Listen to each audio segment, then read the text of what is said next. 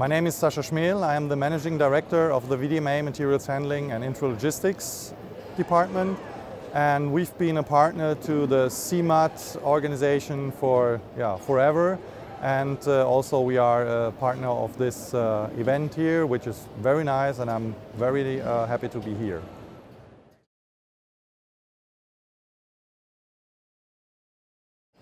In how far Industry 4.0 will have impacted the material handling in 2025, that's probably a vision from now, but I guess it will have changed everything, like in many other branches.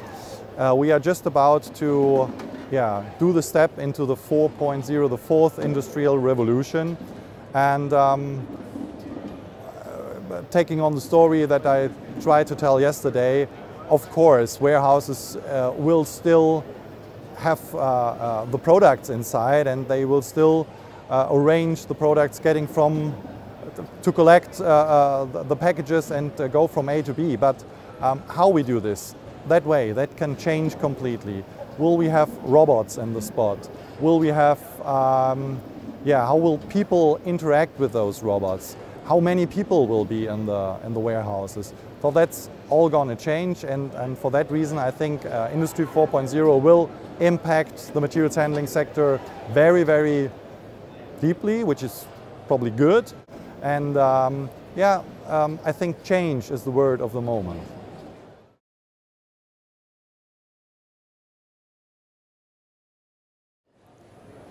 Yeah, I think a lot is going on already in terms of innovative products. We've seen a lot of them on the CeMAT in Hanover, of course. We have also some examples right here at this spot.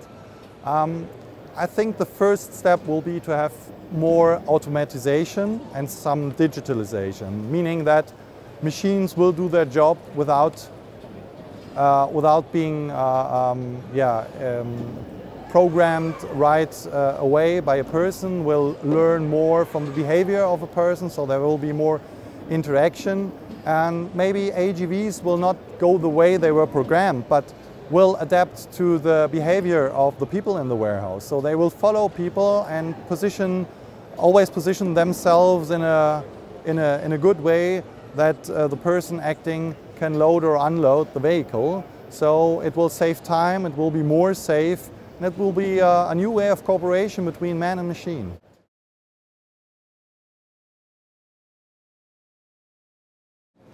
Yeah, the question between Industry 4.0 being rather an evolution than a revolution. If we look around, then we see that a lot of products now use technology, sensors technology, for example, that has been developed in the recent, 5 to 10 years, and now becomes part of a greater concept, and really works now. Now it's really put to applications. So I would not see a revolution in this because you have the next steps. But if you put all the evolutions together and you look at from a 10 years time perspective in the future, looking back, then it might look like a revolution. So both words will be right.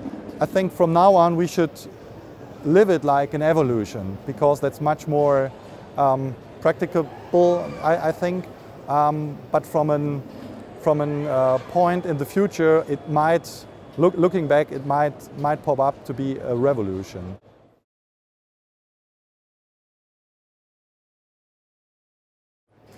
Well, of course, talking about Industry 4.0, you won't get along without talking about the cloud. Maybe the cloud was not linked in the first place to industry, but now we see more and more how the cloud interferes with industrial applications. And especially in the intralogistics, there are already some good examples in how far the cloud will change business and especially have new business models. Because maybe when we look back already in 2014 on the CeMAT show, we could see a big boost in the fleet management systems of the forklift trucks. And that was more or less maybe a beginning of cloud-based technology, because if you have all the data from all the forklifts working in a certain area, of course you can get more information out of it than concerning any single truck. Nowadays, big logistics warehouses also deliver their data to the cloud. And if you compare now several warehouses with data from the cloud, you can easily see who's doing good and who's doing better.